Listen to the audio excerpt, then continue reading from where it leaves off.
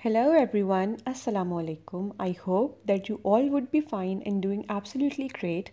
My name is Sadaf Javed. Today we are going to discuss about errors in sampling. So let's get straight into the video. तो सबसे पहली चीज़ ये है कि हमारे पास what are errors in sampling, ऐसे क्या एरर्स हैं जो हम फेस कर सकते हैं। लेकिन उससे पहले हम देख लेते हैं कि एरर्स होते क्या हैं। Any survey involving collection or the analysis of the data is subject to a number of errors. हम कोई भी सर्वे कंडक्ट कराते हैं तो उसमें हमारे पास एरर के चांसेस हमेशा रहते हैं। क्यों रहते हैं वो हम अभी आगे जाके देखते हैं, लेकिन फ़िलहाल के लिए हमने ये बात की कि हम कोई भी सर्वे कंडक्ट करा रहे हैं जिसमें हम लोगों ने डाटा कलेक्ट करना है, जिसमें डाटा हमारा इन्वॉल्व हो रहा है, तो उसमें हमारे पास एरर के चांसेस जो हैं वो हमेशा रहते हैं।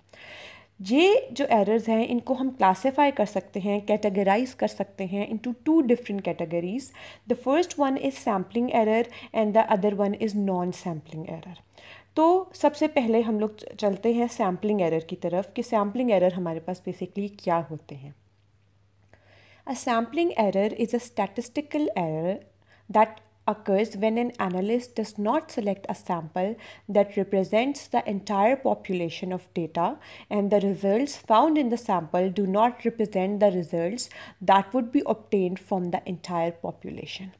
हमारे पास सैम्पलिंग एरर कब आता है? जब हमारे पास सैम्पलिंग में प्रॉब्लम आता है, जब हमारी सैम्पलिंग प्रॉपर नहीं हुई होती तो हमारे पास सैम्पलिंग एरर आता है। या हम लोग अपनी तरफ से सैम्पलिंग बहुत अच्छी भी कर लें तो भी हमारे पास इसमें एरर के चांसेस बचते हैं, क्योंकि हम लोगों ने एक लार्ज पॉपुलेशन में से कुछ इंडिविजुअल्स को अपना सैम्पल सेलेक्ट किया होता है। तो दैट्स ऑब्वियस कि हमारे पास कुछ ना कुछ एरर्स जो हैं रह जाएंगे, उसमें हमारे पास एरर्स का चांस जो है वो रह जाएगा। इस तरह के जो हमारे पास एरर्स होते हैं, जो हमारे पास ड्यूरिंग सैम्पलिंग आते हैं, उनको हम लोग कहते हैं सैम्पलिंग एरर्स। फॉर एग्ज़ाम्पल, यहाँ पर एक एग्ज़ाम्पल है कि इमेजिन कि हम लोगों ने मतलब on the planet earth majorly जो मेन हैं उनकी हाइट जो है वो एवरेज हाइट उनकी कितनी है, मैंने ये फाइंड करना है। तो अब ऑब्वियसली मैं इसके लिए ये तो नहीं कर सकती कि there are millions of man on the earth, तो मैं ये तो नहीं कर सकती कि मैं जाऊं और मैं एक एक बंदे की जाके हाइट जो है उसको मेजर करूं। तो मैं क्या करूंगी कि मैं इतनी लार्जर पॉपुलेशन में से हंड्रेड और थाउजेंड्स ऑफ पीपल को, हंड्रेड्स और थाउजेंड्स ऑफ मैन को अपना सैम्पल सेलेक्ट कर लूँगी और उन पे मैं अपना एनालिसिस परफॉर्म करूँगी। उन पर एनालिसिस परफॉर्म करने के बाद मैं एक कंक्लूजन पे डिराइव करूँगी, एक कंक्लूजन कि average main of the height, average height of the main जो है मेरे पास इस से इस रेंज के दरमियान में जो है वो लाई कर रही है। लेकिन मेरे पास अभी यहाँ भी एरर के चांसेस हैं। वो एरर के चांसेस क्यों हैं? क्योंकि मेरा रिज़ल्ट जो है वो 100% एक्यूरेट नहीं है। मेरे पास अपनी पॉपुलेशन में कुछ ऐसे भी लोग होंगे जो उस एवरेज हाइट में लाई नहीं कर रहे, जो जिनकी हाइट उससे कम है जो मैंने एवरेज हाइट बताई है, या उससे ज़्यादा है। मेरे पास इस तरह एरर कॉज होगा, और ये ऑब्वियस है मेरे पास एरर कॉज होगा, क्योंकि जब भी मैं सैम्पलिंग करूँगी तो मैंने पूरी पॉपुलेशन का एक एक बंदा उठा के सैम्पलिंग नहीं करनी है। उसके ऊपर मैंने उसमें से अपना सैम्पल सेलेक्ट करके उन पर सैम्पलिंग करनी है। तो इस तरह के जो मेरे पास एरर्स होते हैं उनको मैं कहती हूँ sampling errors. Next thing is why sampling error occurs. अब हमारे पास सैम्पलिंग एरर होते क्यों हैं, उसकी हमारे पास कुछ डिफरेंट रीजंस हैं। For example, the first reason is the proportion of different characteristics with in the sample are not similar to the proportion of the characteristics of the whole population. आपने जो sample select किया है, आपके sample के में जो characteristics हैं या उसमें जो इंडिविजुअल्स हैं उनकी जो कैरेक्टरिस्टिक्स हैं वो ट्रूली आपके इंटायर पॉपुलेशन की कैरेक्टरिस्टिक्स को रिप्रेजेंट नहीं करती हैं। इस केस में जो आपके पास एरर आता है, हमारे पास वो सैम्पलिंग एरर होता है। ठीक है, और क्यों होता है ये उसकी पहली हमारे पास एक रीज़न है कि हमारे पास वो इस वजह से होता है कि हम जो सैम्पल सेलेक्ट कर रहे हैं वो ट्रूली हमारी पॉपुलेशन को रिप्रेजेंट नहीं कर रही। The second reason is the sampling method is not random, and the third reason is the sample is to small to accurately represent the population. आपने एक सैम्पल, फॉर एग्जाम्पल 10,000 पॉपुलेशन को जो आपका sample represent कर रहा है वो आपने 10 लोगों का सैम्पल बनाया है, तो इतना स्मॉल सैम्पल जो है वो आपकी पूरी पॉपुलेशन को रिप्रेजेंट नहीं कर सकता। वहाँ पर आपके पास एरर के चांसेस जो हैं वो बहुत ज़्यादा हो जाते हैं। इसी वजह से अगर हम लार्ज पॉपुलेशन में से लार्ज सैम्पल जो है उसको कंसिडर करें तो हम लोग एरर के चांसेस जो हैं वो रिड्यूस कर सकते हैं। अब the next question is how to reduce sampling error. यहाँ पर भी सबसे पहली और सबसे इम्पॉर्टेंट चीज़ हमारे पास जो है वो ये है कि सैम्पलिंग एरर इज़ अनअवॉइडेबल। हम लोग सैम्पलिंग एरर को अवॉइड नहीं कर सकते चाहे हम कुछ भी कर लें। Although sampling error is unavoidable when collecting a random sample we can take measures to estimate and reduce sampling error. Obviously मैंने एक एक बंदे को उठाकर उस पर अपना एनालिसिस परफॉर्म नहीं किया तो मेरे पास एरर तो आएगा ही आएगा। तो दैट मीन्स सैम्पलिंग एरर जो है ये अनअवॉइडेबल है, ये मेरे पास आना ही आना है, मैं कुछ भी कर लूँ। मेरे पास क्वेश्चन जहाँ पर ये है कि अगर मैं चाहती हूँ कि मेरा ये एरर कम से कम आए तो उसके लिए मैं क्या कर सकती हूँ। अब उसके लिए हमारे पास डिफरेंट मेजर्स हैं जो हम लोग फॉलो कर सकते हैं। सबसे पहली चीज़ हमारे पास आ जाती है कि one way to reduce sampling error is to increase the size of your sample by selecting more subjects to observe। आपका सैम्पल साइज़ जो है सबसे पहले वो आपको कह रहा है कि जितना बड़ा होगा उतना ज़्यादा आपके रिजल्ट्स जो हैं वो पॉपुलेशन के करीब होंगे, उतने ज़्यादा एरर्स को एलिसिट करने के चांसेस हमारे पास ज़्यादा होंगे। Sampling error and sample size have an inversely correlated relationship, meaning that as sample size grows sampling error decreases. जितना बड़ा सैम्पल साइज होगा वो हमारे पास एरर के चांसेस को उतना रिड्यूस करेगा क्योंकि हमारे रिजल्ट्स जो हैं वो पॉपुलेशन से उतने ज़्यादा नियर होंगे। दूसरी चीज़ हमारे पास आती है reducing sampling error with solid sample design. Sampling error can be reduced by ensuring that you have a solid sample design। हम जो अपना सैम्पल इकट्ठा करने के और एनालाइज करने के लिए जो हम डिज़ाइन बना रहे हैं कि हम लोगों ने किस किस तरह से अपने सैम्पल को कलेक्ट करना है, हमारे पास वो डिज़ाइन बहुत सॉलिड, बहुत क्लियर और बहुत अच्छा होना चाहिए। ये भी हमारे सैम्पलिंग एरर जो है उसको रिड्यूस करता है। For example, if your target population is made up of defined subpopulations, then you could reduce margin of error by sampling each subpopulation independently. The third thing is divide the population into groups। अगर हम लोग population को groups में divide कर दें तो भी हम sampling error को reduce कर सकते हैं। Instead of a random sample, test groups according to their size in the population। For example, if people of a certain demographic make up 35% of the population, make sure 35% of the study is made up on this variable। The fourth point is unbiased sampling। What is unbiased sampling? Unbiased sampling means कि आप neutral होकर अपने sample को select नहीं कर रहे हो, आप फेयर होकर अपने सैम्पल को सिलेक्ट नहीं कर रहे हो। उस केस में भी आपके पास एरर का चांस जो है वो आ जाता है। बाइस्ड में sorry. Sampling error can be controlled where each unit has a chance of selection and that chance can be calculated। Unbiased sampling means कि आप न्यूट्रल हो बिल्कुल। बाइस्ड मीन्स कि आप न्यूट्रल नहीं हो रहे हो। अनबाइस्ड मीन्स कि आप जो अपना सैम्पल सेलेक्ट कर रहे हो वो आप बिल्कुल न्यूट्रल होकर कर रहे हो। आप हर इंडिविजुअल जो है उसको चांस दे रहे हो to be a part of your sample जिस पे आप लोग अपनी रिसर्च को कंडक्ट कराओ। तो हमारे पास अनबाइस्ड सैम्पलिंग जो है वो भी सैम्पलिंग एरर को रिड्यूस करती है क्योंकि हम लोगों ने जो सैम्पल सेलेक्ट किया होता है वो हम लोगों ने बिल्कुल न्यूट्रल होकर सैम्पल जो है सेलेक्ट किया होता है। अच्छा जी, ये यहाँ तक हम लोगों ने बात की सैम्पलिंग एरर के बारे में। अब हम लोग चलते हैं नॉन सैम्पलिंग एरर की तरफ। That what is non sampling error? Non sampling error is caused by factors other than those related to sample selection।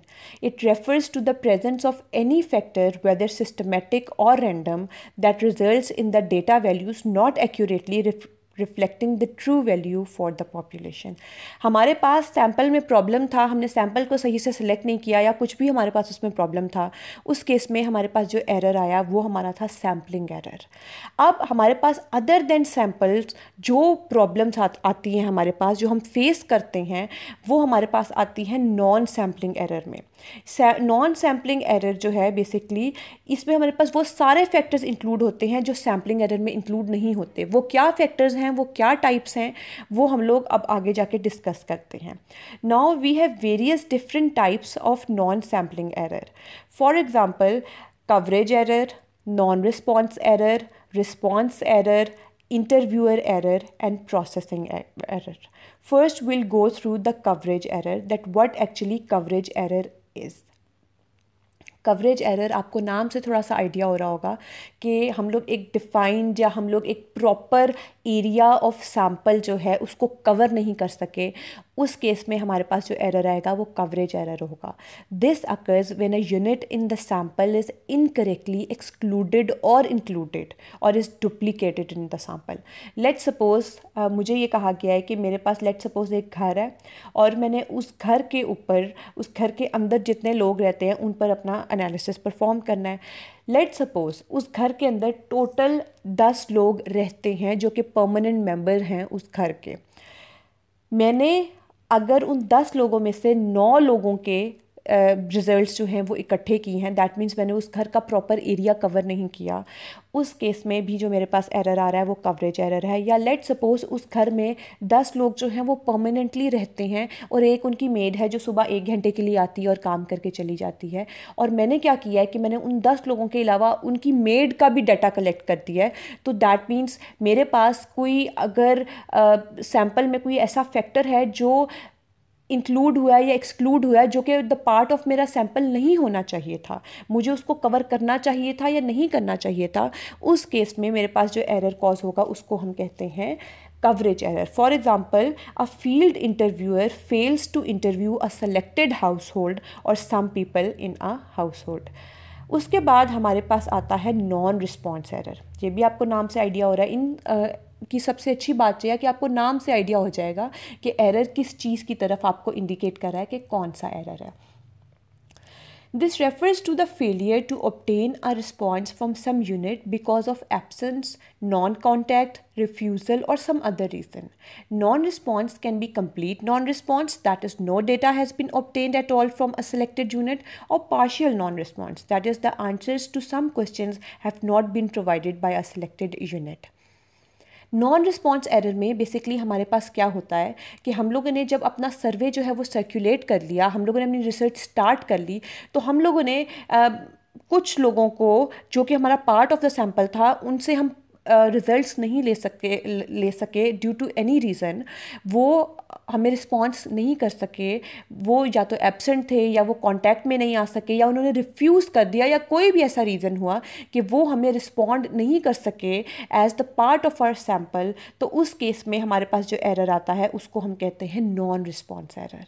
अब हमारे पास नॉन रिस्पॉन्स एरर जो है वो भी 2 डिफरेंट टाइप्स का होता है. एक होता है कंप्लीट नॉन रिस्पॉन्स एरर और दूसरा होता है partial non response error.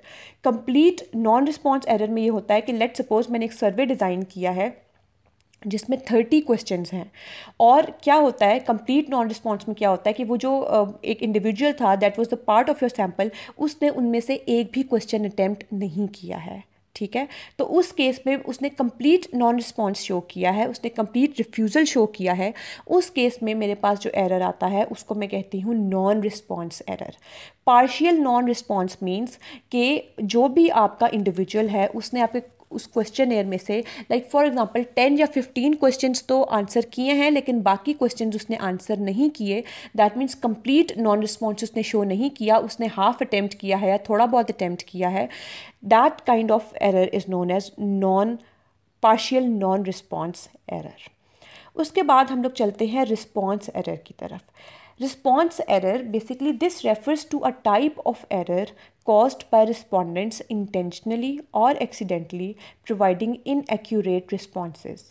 This occurs when concepts, questions, or instructions are not clearly understood by the respondent, when there are high levels of respondent burden and memory recall required, and because some questions can result in a tendency to answer in a socially desirable way, giving a response which they feel is more acceptable rather than being an accurate response.